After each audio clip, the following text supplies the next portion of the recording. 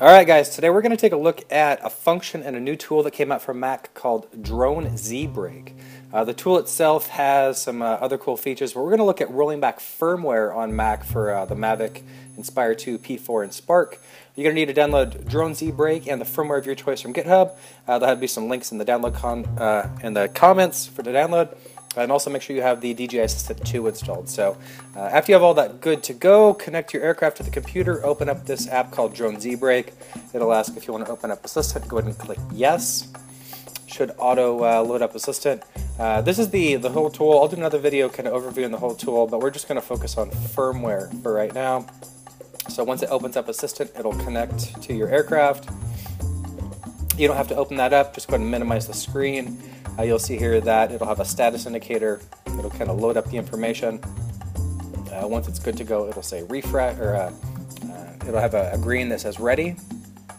You'll see on the bottom right corner, there's a button for firmware flash utility.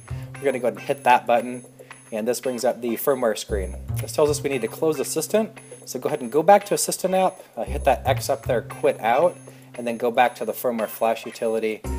Down below you'll see here there's a load firmware file kind of button. Go ahead and choose that, navigate to the firmware file of your choice. Again, you can download that from GitHub. Down below, go ahead and click aircraft and then hit the flash firmware button. Go ahead and read the disclaimer here. You just want to make sure that you've got a fully charged battery, that you know what you're doing, that you inherit the risk here. I haven't seen any issues, but again, it could cause some risk. So the first step here, it'll actually copy the file over to your device. That file is about 100 megabytes in size. It can go rather quick. I went ahead and sped up the video here by 1,000 times, so it copied over pretty quick. Once it's done copying over, you'll get another message that looks like this. Basically, this is telling us that the firmware update process has started. It'll give you some descriptions of what the aircraft will look like, what you cannot do. I really prefer to just leave the aircraft as is. Don't touch it, don't fitz around with it. It does show the status indicator there below. You can also open up the DJI Assistant application, and then you can see the DJI Assistant actually progress along as well. This tool does a pretty darn good job, to be honest, of showing the status indicator, the progress. I really like how it's got the countdown timer. When we first started doing this, I would bring up a stopwatch, and I would just make sure I would time it. So I'm going to go ahead and open up the Assistant. Go ahead and open that up. You'll see in the background the upgrade is actually going. If you log in, you can see the percentage. So I'm just going to go ahead and log into my DJI account here really quick. Don't mind me, I'm going to block out my my login information. We'll go ahead and log in there, and then once I'm successfully signed in, you'll see the update screen here. This is currently at 24%. It actually it took me a couple minutes to log in there. I couldn't remember my password, and then the CAPTCHA was getting me. So you should start out about 8 or 9% if you get in there soon enough. But in this case, it got me in at 24%. This will progress along to get from 0 to 100%. Probably 8, 10, 12 minutes is what I usually experience. I think 10 or 12 minutes is probably, on average for the Mavic at least, a lot more common. And so if you want, grab a cup of coffee, during this time the aircraft will reboot, the fan will come on and off, the gimbal, the camera might move, make some sounds. It's all very, very normal, you guys. Just give it a couple seconds and, just let it kind of finish its thing.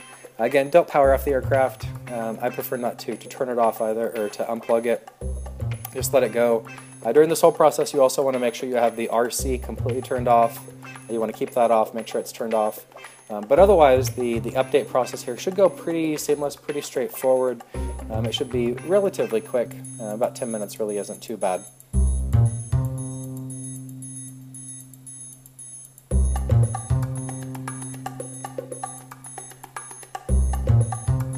One important note about updating the aircraft is it does reset all your settings. So if you had made any other mods, or if you had changed anything, it might reset some of those back. So make sure you go through with a fine-tooth comb and reset all your settings within DJI Go, and just make sure everything is copacetic and everything is to you. So So we can see here I'm on 99%. If you look in the top right corner, it said that the disk ejected improperly. This is basically at a step where it does the final reboot of the aircraft, so just be patient here. It should move on from 99 to 100% in just a minute. We're just waiting for the Mavic to, in my case the Mavic here, to fully reboot and come back up, and then it should show 100%. And then after it shows 100%, we should see that the firmware is then on the 700 is what I picked, basically indicating that we're done. It looks as though the update is finished. You'll also see the DroneZBreak tool down in the bar there on the bottom is bouncing, so it's got something to tell us that the update is done. So it's got great messaging as well. Go ahead and click OK there.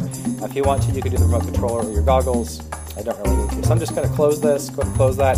You'll see that firmware is the right version, and you're good to go. All right, guys, happy flying. Take care. Bye.